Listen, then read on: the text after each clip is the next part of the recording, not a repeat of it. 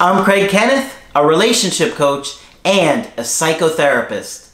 Every relationship is different and every breakup is different. Work with me and you'll get professional help on your situation. And if you're in no contact, focused on personal growth, my workbook series, The Knowledge, will help you make changes like you've never made before. Available now at AskCraig.net.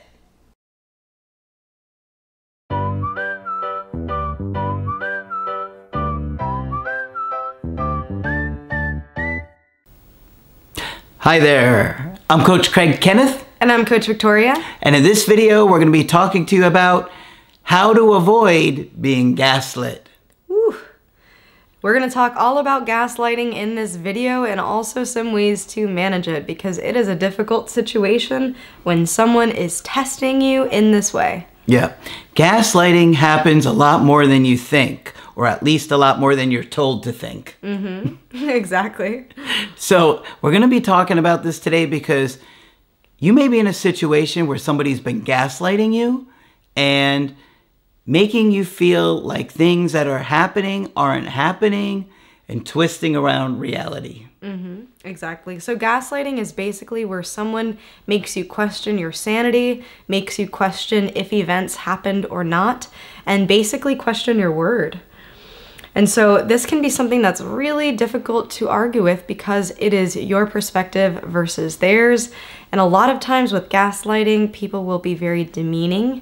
They will say that your perspective isn't valid or that you are lying to them. They can distort reality and distort what has actually happened. Mm-hmm. Some people do this intentionally as a emotional manipulation, as a way to control the situation, and can be considered emotional abuse. To play devil's advocate a little bit here, I do want to say sometimes two different people will have two different interpretations of an event. Okay, so sure. I saw this. No, well, I didn't see it that way. I don't think that happened.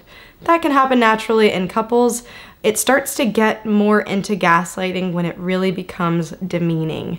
You don't know what you're talking about. You're crazy. When it starts to get more personal in that way. Yep.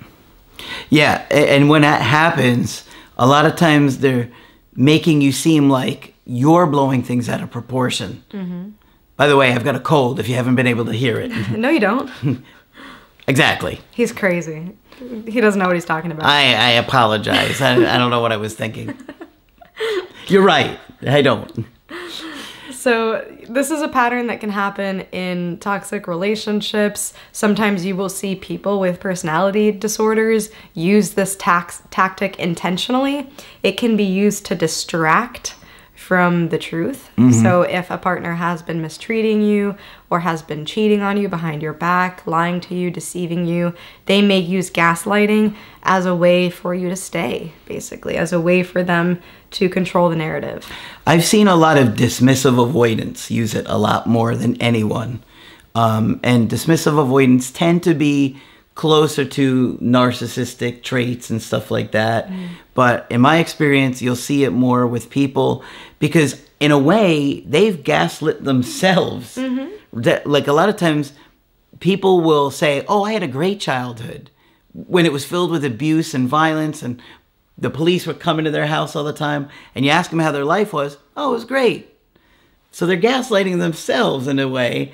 And in some ways, they got it from their own parents to gaslight them. Oh, you're fine.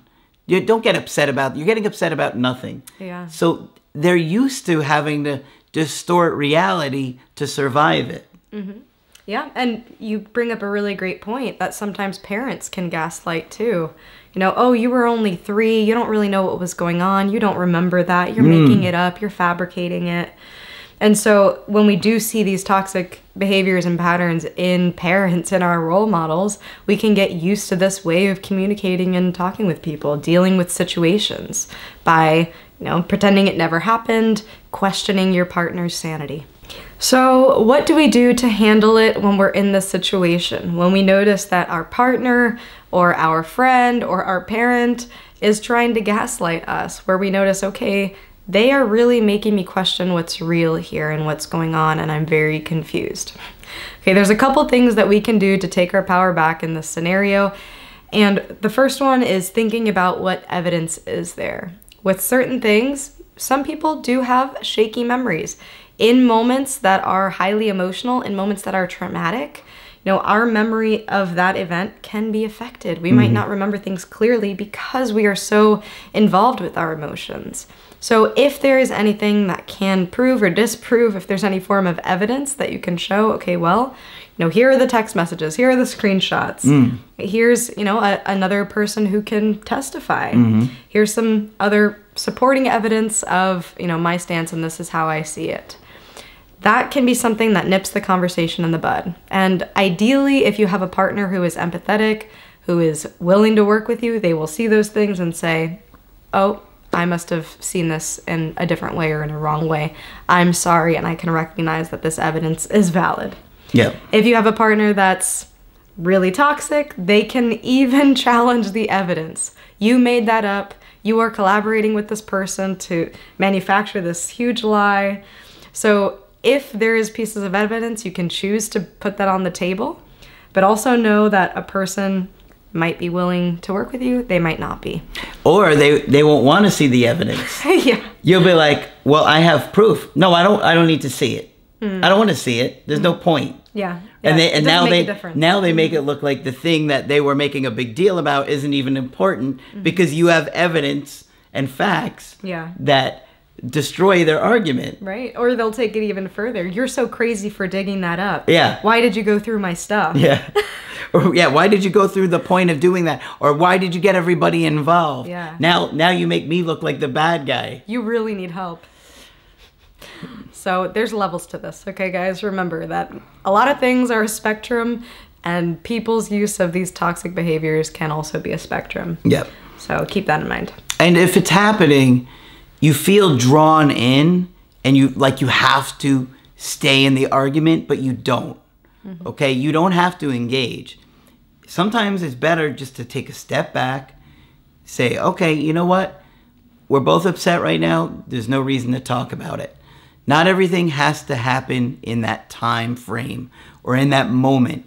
You can come back and deal with it later. Right. And I know the instinct is to defend ourselves. When someone challenges us, we want to say, well, no, I'm not crazy. I know what I saw. And sometimes that can get you caught into that pattern, is that we want to protect ourselves. We want to stand up for ourselves. But you have to have that discernment to understand when it's worth it and times where it's better. When it's better to save your resources for a later time, or to not have that conversation at all with that person if it's not going to be productive or if it's going to be more harmful for your mental health. Yeah, so these are all things that you want to consider. Yep. Another thing that can be helpful is accepting that your perception of something is going to be different than your partner's sometimes.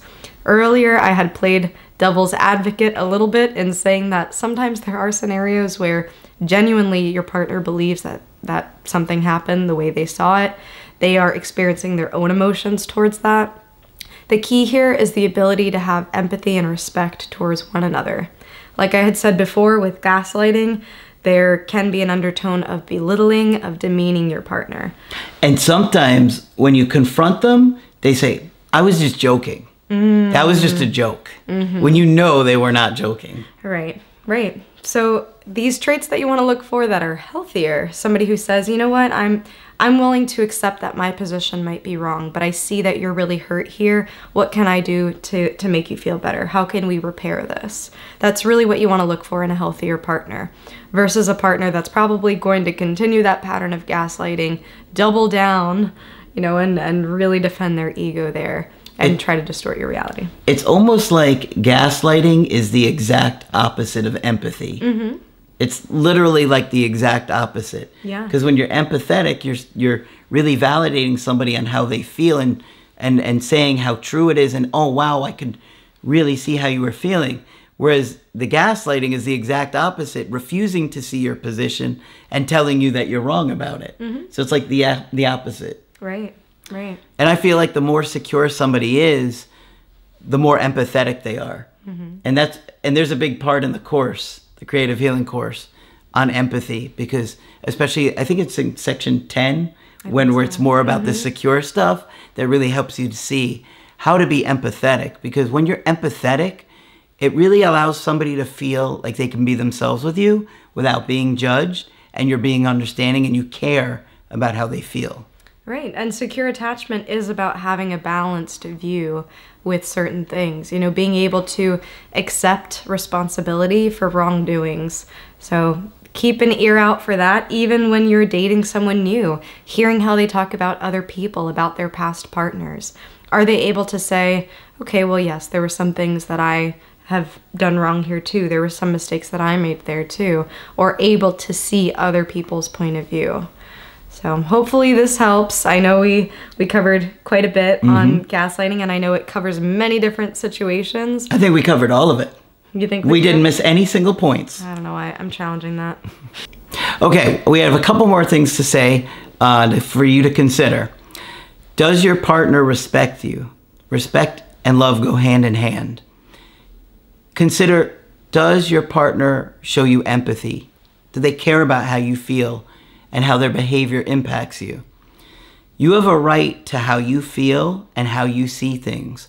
And a partner who really cares about you is going to care about how you feel and how they feel, and you both try and understand each other and work from there.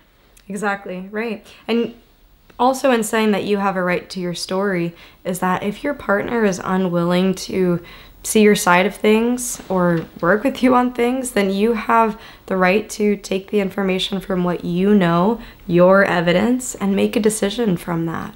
You know, if you have a partner that's continuously denying, making you question your sanity, just deflecting, dismissing, these are all things that you have to consider for yourself as far as, is this making a healthy relationship?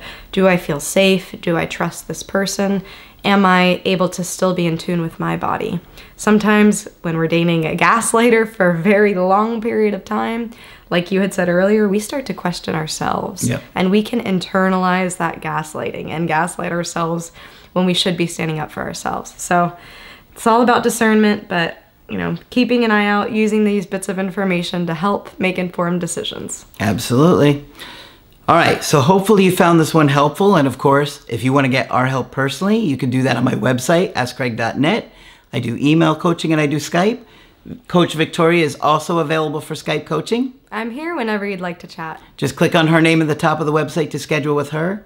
But that's it for this video. I'm Coach Craig Kenneth. And I'm Coach Victoria. And we will talk with you soon.